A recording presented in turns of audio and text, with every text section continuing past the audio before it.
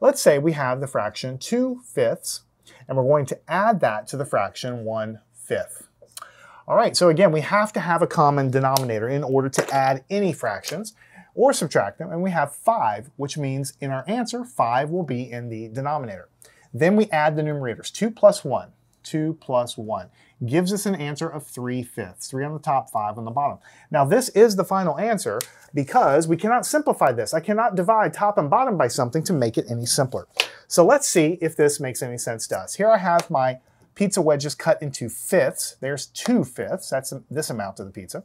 And then I have one more fifth and I'm adding them together. And I'm saying that the answer to this is 3/5, which is this, and that makes sense because if you start with this and you add this to it, of course, that's what you're going to get over there. And so that's 3/5, which is the final answer.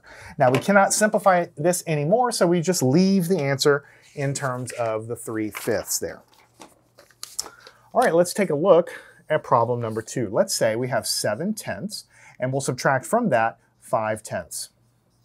Same thing, we're subtracting and we already have a common denominator, which is a 10. So the 10 actually just goes into the answer. In the numerator, 7 minus 5 is what we have. And so what is 7 minus 5? Go down, 6, 5, 4, 3, 2. So 7 minus 5 is 2, and then we have a 10. Now this is the answer. We could say that this is the answer. However, we can simplify this because we can divide the top and the bottom also by 2. We can divide the top by 2 and the bottom by 2. And what do we get here? 2 divided by 2 is 1. 10 divided by 2 is 5. So we get 1/5, and we cannot simplify that any further. Now let's make sure this problem makes sense to us. So what do we start with? We start with 7/10. There's my pizza cut into tenths. 1/10, 2/10, 3/10, 4/10, 5/10. There's 6/10, and there's 7/10. So 7 slices when they are cut into tenths. And then I'm subtracting 1/10, 2/10, 3/10, 4/10, 5/10. So basically I'm starting with this amount of pizza and I'm taking away this much. So it would be like pulling away that much of the pizza. What do I have left? Only 2 slices left, which is what I already calculated. The answer should be 2/10 of a pizza left. Start with this, take this away, and I'm only going to have these 2 slices left over here. Now, what we're saying is that that's exactly the same thing as 1/5 here.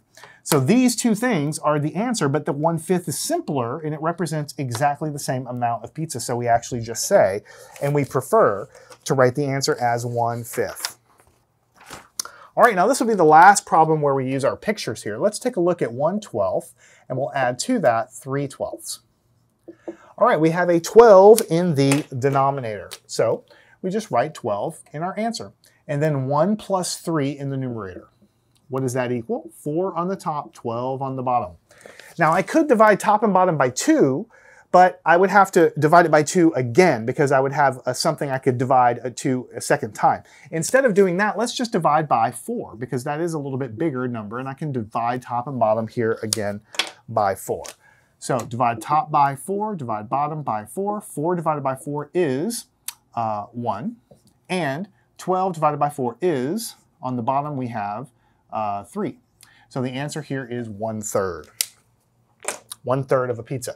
Now let's see if this actually makes sense. We started out by saying that we had 1/12 of a pizza, and we're adding to that 3 more slices when they're cut into 12ths, right? And what are we saying? Of course, you put them together. What do you get? 4/12, which is what we said the answer was right here. 1, 2, 3, and 4/12. So you take this, you add it together, this is what you get. We're saying that that's exactly the same thing as 1/3 of a pizza.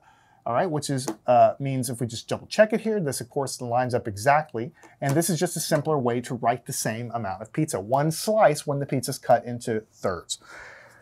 All right, so we have a few more problems, but we're not going to write or use the pictures anymore. They're very good here in the beginning, but we need to get practice with just cranking through the problems without doing the pictures.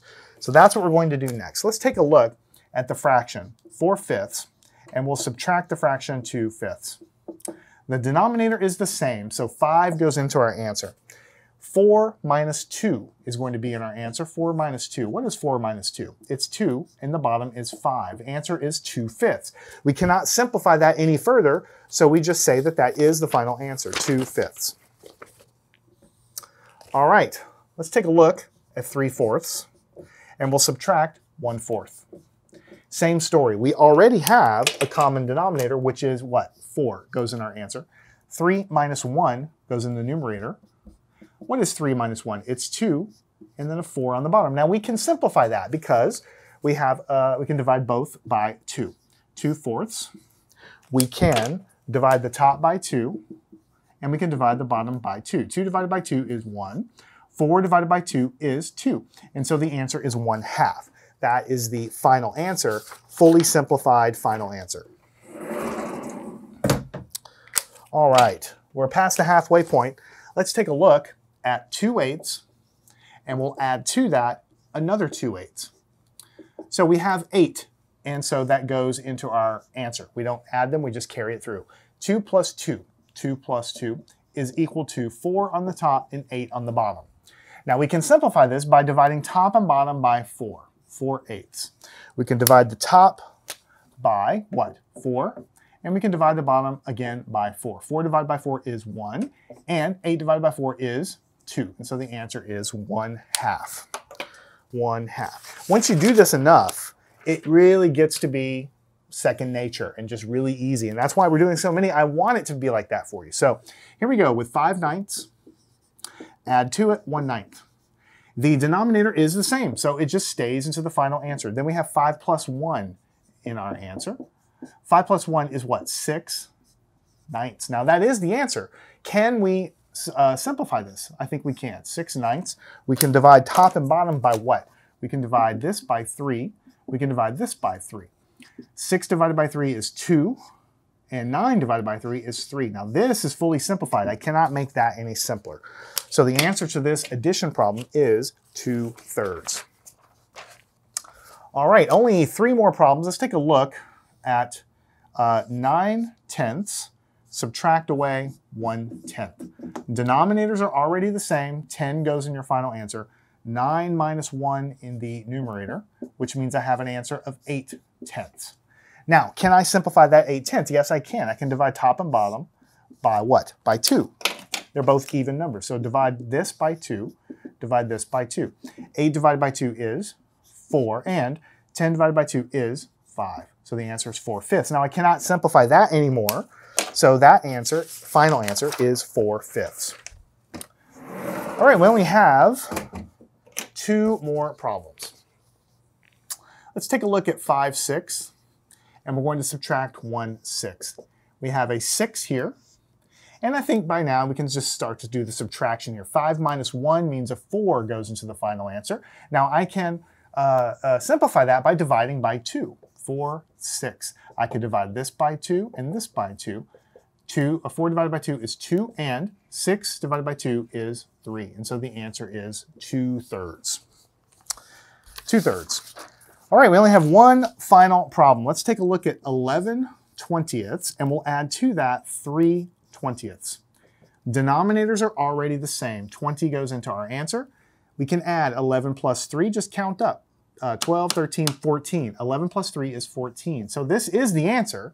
Can I simplify? 14/20. Yes, you can divide top and bottom by 2. Those are both even numbers. And so what do you get? 14 divided by 2 is 7. 7 times 2 is 14. 20 divided by 2 is 10. So the answer here is 7/10. So here we have now come to the end of learning how to add and subtract fractions that already have like denominators, also called common denominator. So we've done it many times. If you have the same denominator, it goes and carries into the answer, and then we just add or subtract the numerators. Now, in the next lesson, we're going to learn what do we do if these bottom numbers really are not the same? What if they're not already the same? I'll give you a spoiler warning. What we have to do first is we have to make them the same. We have to make them the same. We have to get a common denominator before we can add or subtract. So follow me on to the next lesson. We'll conquer that skill right now. Learn anything at mathandscience.com.